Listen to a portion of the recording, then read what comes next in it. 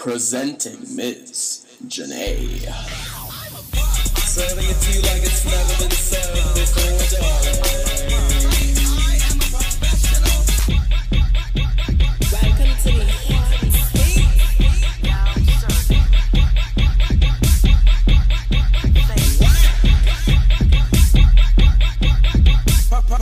the professional.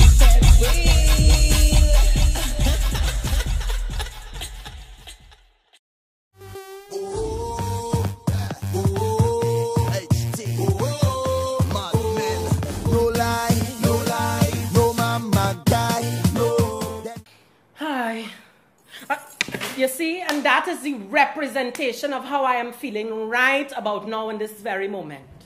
It has been a hot minute since I have come to you all, just me and you, solo by solo, one by one. And I had to come to you this week because there were some things on my bosom that I had to release. You know, you just have to get it off your chest. If you don't get it off your chest, it's just going to stay on your chest and interfere with your body for the rest of the week and you can't function. And Jinnay as a woman need to function. It is currently Tuesday night, a day that the movies are 50% off, and so the gentleman and I decided that we would engage in a movie this evening and maybe an after party, who knows. He said that he would pick me up at 7 p.m. sharp. Now, he didn't just say 7 p.m. If he said 7 p.m. in local time, I will understand, expect him a hot 7:30. We know that's how local time works. But this gentleman said to me, sharp. Yes, I have a new man, no paid, no mind. It's like weave. You change it every 6 months. Don't judge a bitch. Don't judge. Speaking about weave, in preparation for the date, because we made these plans on Sunday, mind you. Today is Tuesday. I went to Marquish. Marquish is my hairdresser. And I said, Marquish, I want the hot 5 packs this week. I said, every pack I hear you have. She wanted on she had, and so we gazing up since Sunday. I wax legs, I wax arms, I wax eyebrows, I wax beard, I wax everything. Everything you want me wax, I wax. Point is, I ready myself. I went and I put on, look at bosom. Bosom I was giving him. It is now 9:30. He ain't reached yet. Not a call, not a BB. Not a WhatsApp, not a audio note, not a Facebook message, not a tweet. You're going to tweet me and say I'm not coming, something. But I'm still here. It is hot 9:30, and I am hot as hell and have to fan in my own living room by myself. Why? Because the man didn't have the testicular fortitude to say I'm not coming. To say, don't bother, look out for me. Get out my face, shut man. I'm mad. And I find that this is something we've been having to deal with out in the whole Trinidad, man. Every instance, every junction, we try to do something. We try to come together. We try to make something happen. And people do not know how to say in the most pleasant way, no thanks. I'm not available. I'm not interested. I'm not whatever.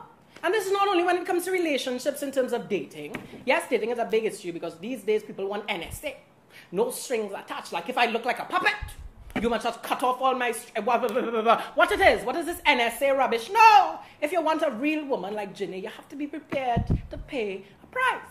And part of that price is integrity. And when I say integrity, we're not just talking about, as I said, in intimate relationships, across the board. What at the end of the day do you have? You have your word. You have your word. I have my word. I could have money. The bank account could get wiped out. I could have car, the car could get an accident. On the insurance side, I was drinking and driving and a little tipsy, so they're not paying to get back a new car. I have to bus route my way around the place. I could have what else? I could have all kind of business, but all of it could fade away. At the end of the day, when you look at my representation as a character, what is the character of me? You say, Jinnay have a word. And when Jinnay give you she word, she give you a word. Just like when you go in Sunday and pastor preaching and you just say, Pastor, what? Hey! And the spirit hits you. Word. And that is what I want to impress upon us this week. If you give somebody a word, hold on to it. Even if you cannot fulfill a commitment, whatever kind of commitment it is. If something happens and perspective change, whatever change, come to them and say, hey, something happened. I don't want to tell you what it is because none of your business is my business. But there's been a shift, there's been a change, there's been a transition, a transformation, and I cannot keep my word anymore with you. I apologize, but know that I'm no longer delivering on what I promised. It's a simple process. And a lot of people say, oh, well, as Caribbean people, we do like confrontation. Confrontation, man. Me. You understand what I'm saying? It's not about confrontation. If I come to you, you ask me to do something, I come to you and say, I can't. That's not confrontational. I can't. I walk my way, I do my business. Same thing in New York. Same thing. In New York is a very, very different culture. You come to the man and say, man, I want to give you the thing. Man say, I don't want the thing. No thanks, I don't want it. Good. All right. No kind of confrontation there. You don't want it. You don't want it. You don't give it to you. Look for somebody else. It have a whole director man line up.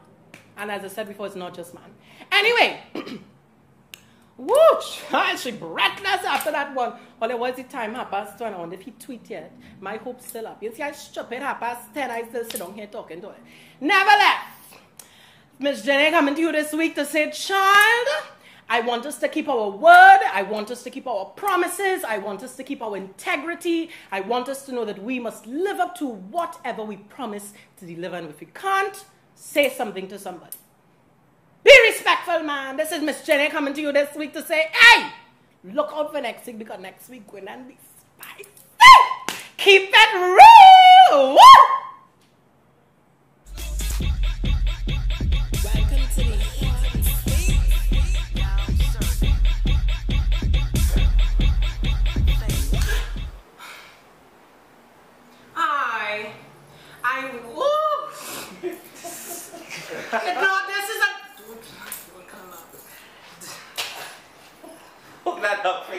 No, leave it. That's I wanted that. I wanted it, so leave it. That's how I wanted it. That was the act. No, leave it. That was it. That was the action, right? Yes. So we have to slip over. You can't read it. Stay rolling.